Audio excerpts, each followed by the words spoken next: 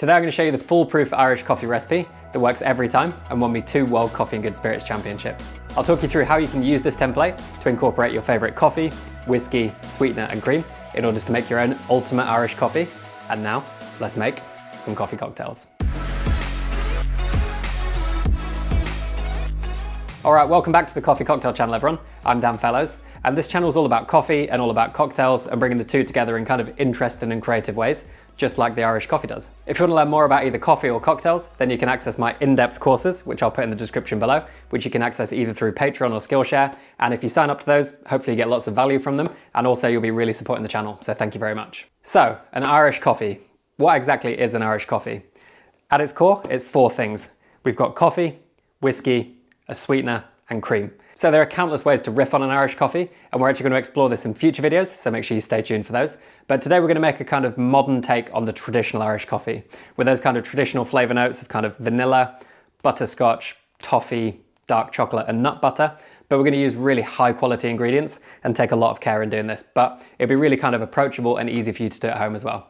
So for your Irish coffee, we're going to need a coffee of your choice. Just remember this is the kind of main flavour profile of the drink, so make sure it's a coffee that you love. We're going to need a whiskey. Again, I'm going for a kind of more traditional flavour profile, but you can explore with different whiskies and different flavour characteristics. I'm using Tullamore Dew's original Irish whiskey, which is an incredible kind of foundation for the drink, but they have a really wide range which we can explore in the future. We're going to need a sweetener. I'm going for a 2-to-1 light muscovado sugar syrup, but again, there's lots of different options here, which we'll talk about later. We're going to need a 1-to-5 saline solution, which is kind of optional, but highly recommended. And then finally, we're going to need double cream. But you can also use vegan alternatives for this, which we'll explore in the next video, so stay tuned for that. So the first thing we need to do for our Irish coffee is to preheat the things that are going to contain hot things, because we want a really nice kind of contrast between the hot coffee and then the cold cream in the end. So I'm going to preheat my cafetiere, which is my brewing device, my mixing glass, and also my serving glass, and then we can start building the Irish coffee. So now these are getting nice and warm, we can ditch the water from our cafetiere, which we're going to brew our coffee into. We're going to grind our coffee fresh, and then we can start brewing this. And as I do so, I'm going to talk you through the kind of 3 main considerations we have to make when we brew our coffee. So number 1 is the coffee we choose, number 2 is the brewer we choose, and number 3 is our brew recipe. So when it comes to the coffee, today I'm using 1829 by Watch House, and this is perfect because we've got a modern take on the traditional Irish coffee, and this is a kind of modern interpretation of the traditional flavour profile of coffee. So it's got some chocolate notes in there, a little bit of fruit, and really kind of lots of sweetness and full body, which is exactly what we want. But there are lots of coffees with this kind of flavour profile, so make sure you choose a high quality one, which really fits in with that. You can use different kind of styles of coffee, different flavour profiles, but the most important thing to remember here is you want to pair your ingredients together. So you want to choose a whiskey, a sweetener, and a cream that complement the coffee you choose, so that you've got a kind of harmonious drink at the end of it. So now we've chosen our coffee, we can talk about our brew method. So I'm going with a cafetiere here because 2 reasons.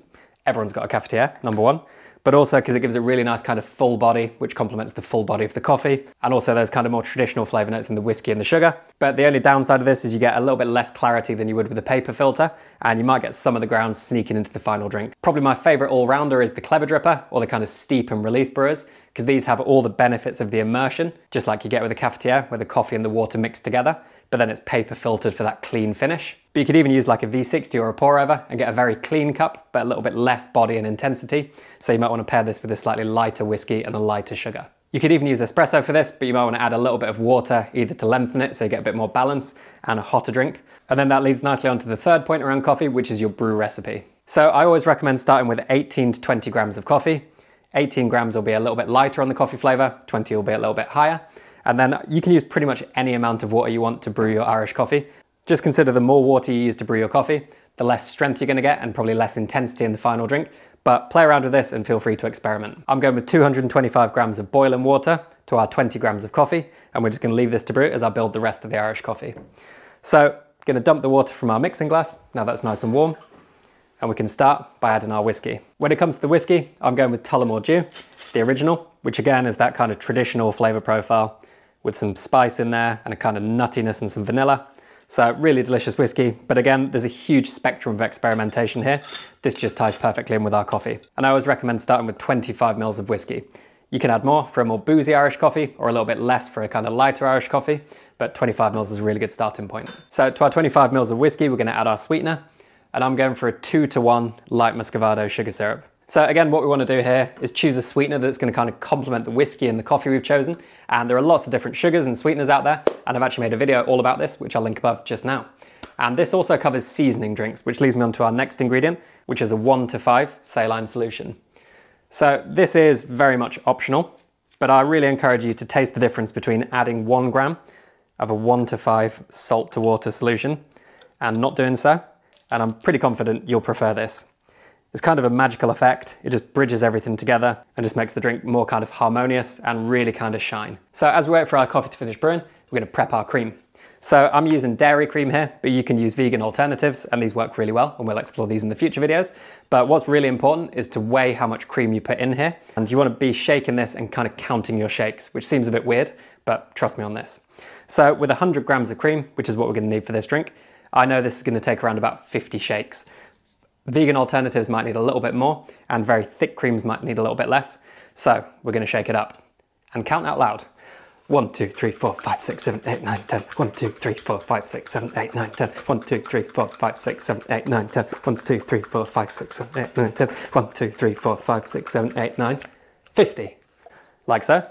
And then what you want to do is strain out any small bubbles using a sieve. This will just give us a really kind of smooth cream, which we can work with, and you can see it's really kind of thickened without being butter, which you do want to avoid. And if your shaker gets very quiet, you might have made butter, so you might need to ditch that batch. Showing the importance of counting your shakes. So now our cream's ready, our Irish coffee's ready to receive its coffee, and our coffee's finished brewing.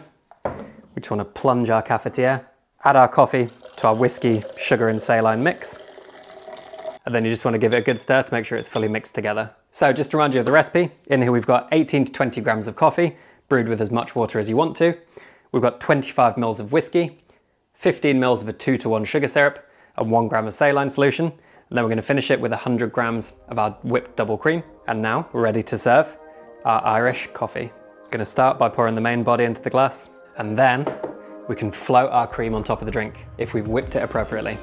So if you're not 100% sure, you can use a spoon to support this, but I like to go straight on top.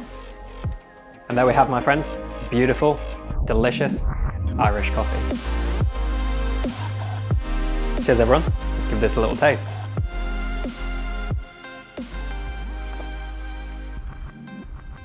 Have I got a milk moustache? It's just so good. You've got the really nice kind of vanilla cream coming through. You've got the nice butterscotch on the first sip, which is obviously more led by the cream. Then you've got all the kind of delicious but really kind of sweet traditional coffee flavors. We've got some nuts in there, some dark chocolate and some kind of deep red fruit. It's a very, very delicious and very easy to make Irish coffee. So there we have our modern interpretation of the traditional Irish coffee, and I can't stress this enough, experiment. Use this as a template, use this as a kind of springboard to jump into different flavor profiles, different coffees, different whiskeys, even different spirit bases, different sweeteners, adding the saline, tasting it with and without, and experimenting with different creams. So if you want to make this for yourselves, all the ingredients and all the tools will be linked in the description below, along with my Patreon and Skillshare links so you can access those courses. If you make this, let me know how it goes in the comments, or you can also tag me on Instagram at danfellows1. You can click here for more Irish coffee content, including next week, which is going to be the vegan Caribbean Irish coffee, which is a riff on the World Championship winning recipe I served a few years ago. And if you found value in this, which I really hope you have, you can subscribe to the channel by clicking just here. So I'm going to have a little bit more of this. I hope you have a delicious Irish coffee very soon, and thanks for watching. Cheers everyone.